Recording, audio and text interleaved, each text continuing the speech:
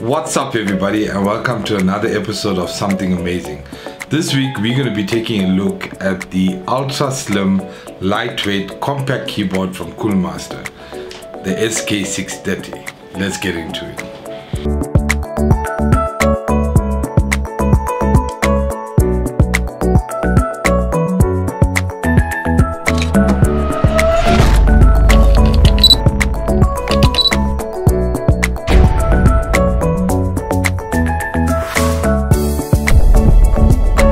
So we've been using the Coolermaster SK630 for about a month now, and we thought we'd share our experience with you.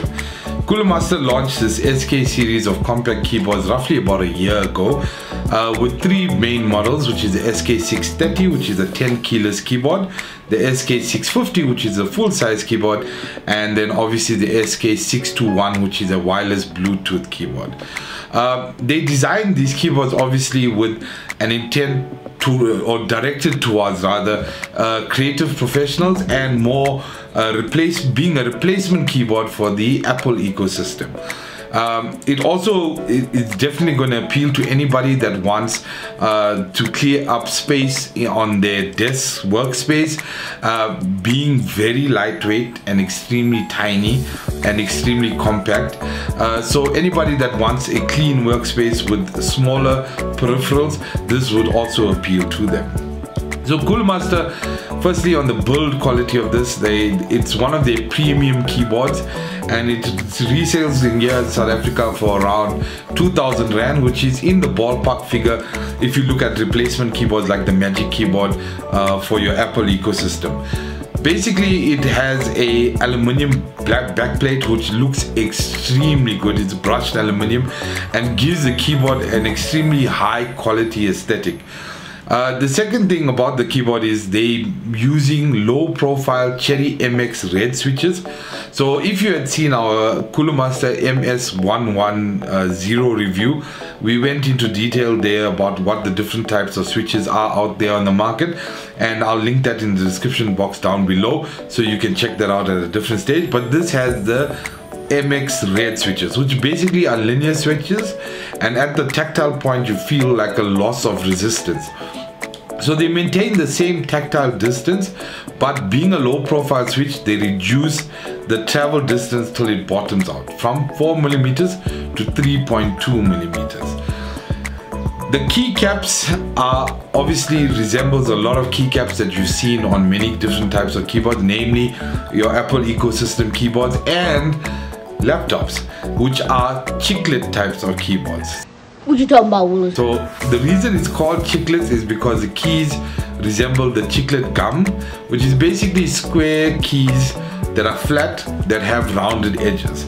But a big problem with chiclet type of keyboards is that if you've been used to using your general types of keyboards, most keys have a concave shape of the keycap itself, and the reason for that is for comfort and also accuracy when finding keys.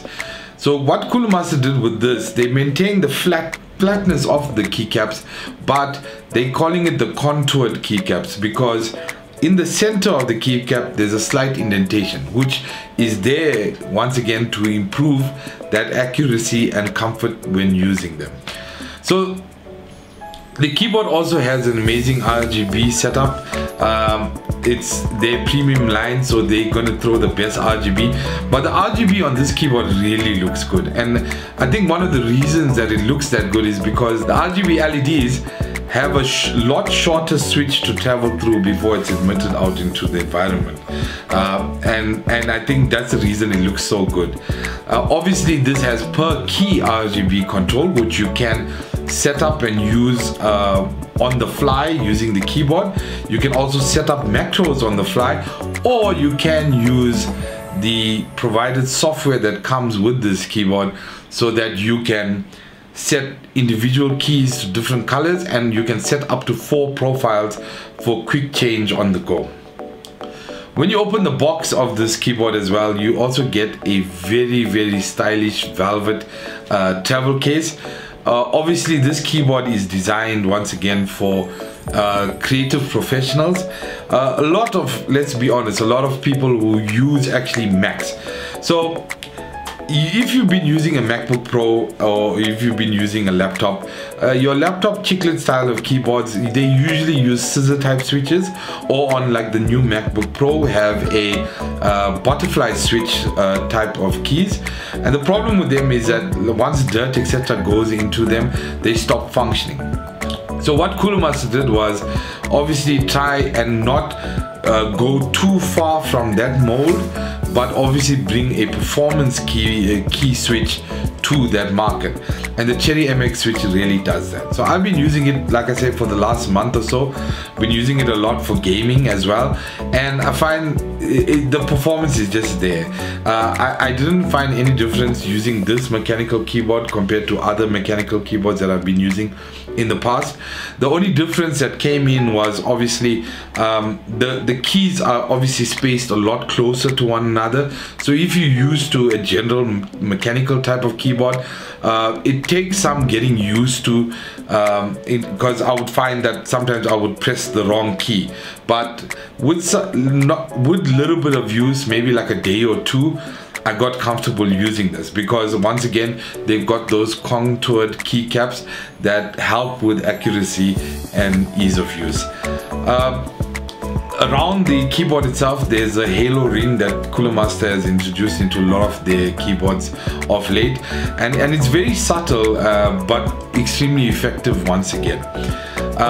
These keyboards, obviously, like I say, it's to target. You can be using this in a work environment.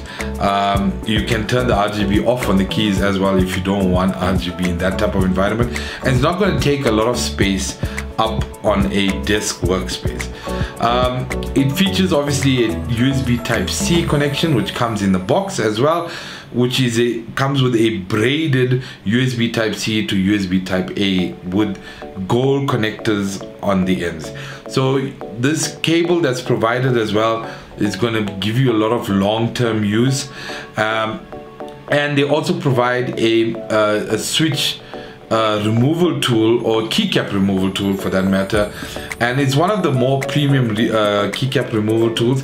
I have used other keycap removal tools in the past where they actually do scuff or damage the keycaps when you're removing them, but this seems to work extremely well and extremely gentle on the keys themselves. Alright, just one last thing, important thing, which is the sound test. These keys are extremely silent. They're not going to disturb anybody in a work type of environment, or if you're using this keyboard, for example, if you're in a coffee shop doing some quick work, etc. It's not going to disturb anybody around you, and it's going to give you obviously that performance benefit. So here's a sound test compared to the membrane keyboard, and obviously the hybrid MS110.